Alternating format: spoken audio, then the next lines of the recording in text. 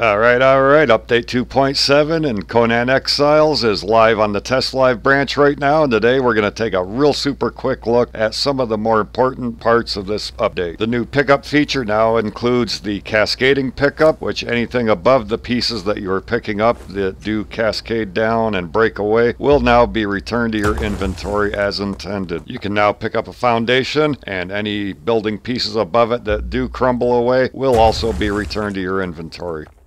One of the many fixes included with this update are the Nemedian gates. Prior to this, a lot of people were having trouble attaching ceiling pieces to the top of the Nemedian gate. That has been fixed. Nice, right?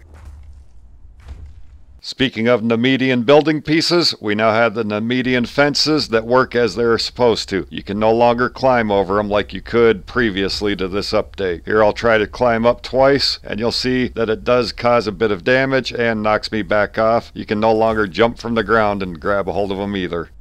This update also brings the lesser wheel of pain, where you can no longer stack them one on top of the other. They've changed the placement volumes of the lesser wheel of pain, making it impossible to stack them on top of each other. Uh-oh, Funcom, back to the drawing board. Hey, when we're in the jungle and up north, let's get out of the rain. Now when you're in your shelter, you've got a roof over top of your head. It should no longer rain inside of you. There should be maybe a 2 or 3 second bit where it alternates between wet and dry. Then that will stop. And this even works with your thatch roofing. I tested this out a bit, and even going into a cave or anywhere that gives you the shelter buff, it will no longer rain on you. Here's a good example of how well this is working. Here's a ceiling piece on the ground that is getting wet, not covered by a roof. The tile next to it is covered by a roof, and it is no longer getting wet. Harpagus Hatcher, where are you? Harpagus Hatcher, the guy that teaches you the Zath religion, is back in the game again, finally. You can once again find him at Weaver's Hollow, down in the bottom of the pit, next to his demonic spider buddy, right where he belongs. And you can also take Scuttler's shortcut to get to the bottom of the pit here. And these are all located right about the center of F7 on the map.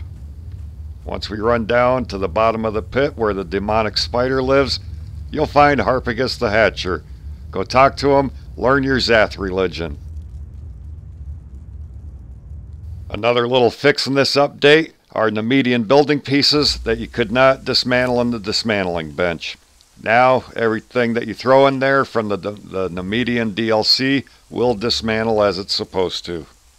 Nice, now we can pick up our bases and dismantle them and get most of our resources back.